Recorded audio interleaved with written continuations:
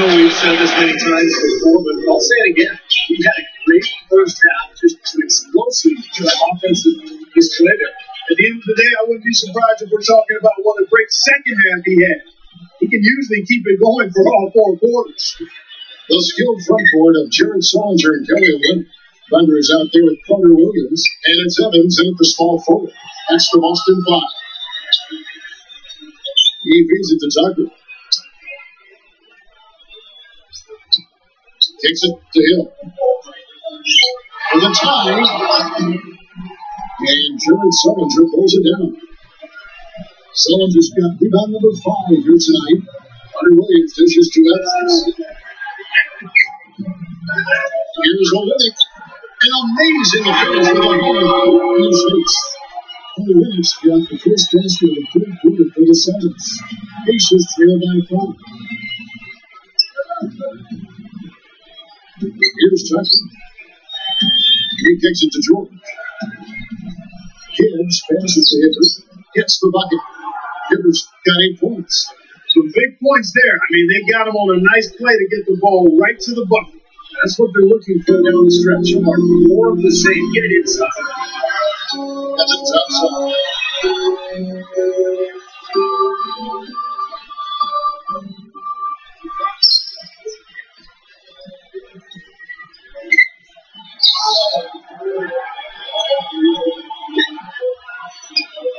Left block.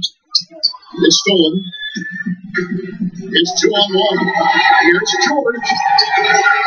Distance up. Austin leading by 3. And Solinger kicks to Evans. His ball delivered by Boston. No good from Thunder. The Pacers have gone 1 of 3 since starting the second half. Olynyk the best of Thunder. Spiked away. Outside Hill. Hibbert. Swings the whistle. Contact on the way up and 2 shots coming up. Great job. Taking right at the defense. I like the aggressiveness. Yeah, he left with no choice but to foul there. This is his first chance at the line tonight. He's shooting about 74% from the line this year, guys. A decent percent. And fellas, I think you have to like his improvements over his free throw numbers from a year ago. It's not a significant number or a huge amount, but it's improvement nonetheless. And scoring Park and Steve for him. They're moving it well. Yeah, you love to see teams share the sugar. Everybody getting in touch, everybody enjoying an opportunity to score. That makes a lot of fun for everybody on the field. Yeah, it sounds better when you see it than watch it. Okay? I like better when you say it. Sharing the sugar. Right, Steve? Pass the cream, too. I mean, while you're at it. I mean, this has been something to watch. I mean, just everybody getting involved. Second half of play with just under 2.5 minutes gone. Here's Tucker. He has 6. Outside Hill. Down to 5 on the shot clock. For the lead. Can't get it to go. And the Celtics going the other way now. Now here's Carter Williams. Looking for his first basket doing this. On the wing up. Defended by George. And a foul following the shot. Got him on the way up that time, so he'll shoot 2 right here.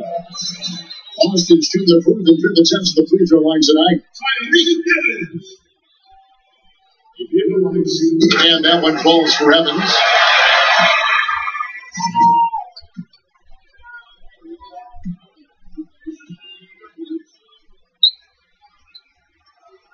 He's perfect from the line this time. Third quarter here, and 3 minutes have come off the clock. Here's Tucker. Dishes to Hibbert. 8 feet away. No good off the back of the rim. Boy, if they've been hitting the glass hard or what? I'm surprised it's such a tight game. I tell you what, very rarely when you out-rebound the opponent like that, not have it pay off. Carter Williams across the front. Evans takes the win. 6 to shoot. And the limit is good. Olynyk got his 3rd bucket of the night.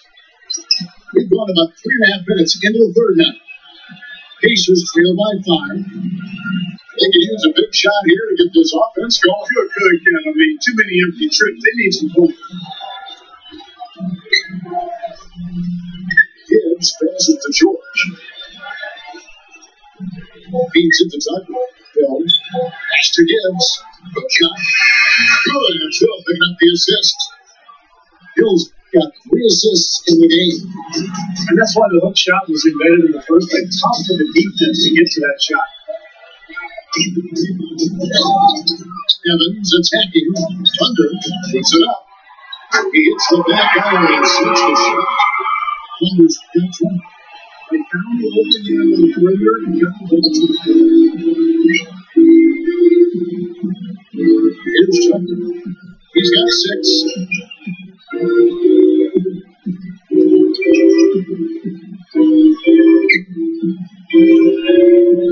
Back to Hibbert.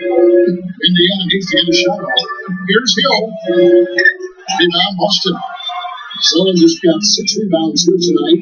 Unfortunately, that's been the result for him over and over, guys. He just cannot find the bottom of the basket. They set the pick. Here's Brother Williams. He's tightly guarded. Fully up next. Pacers trail by 5. Hill wishes to Hibbert. And it comes off the front of the rim. Celtics have gone 3 of 6 in the third quarter. 50% of the field.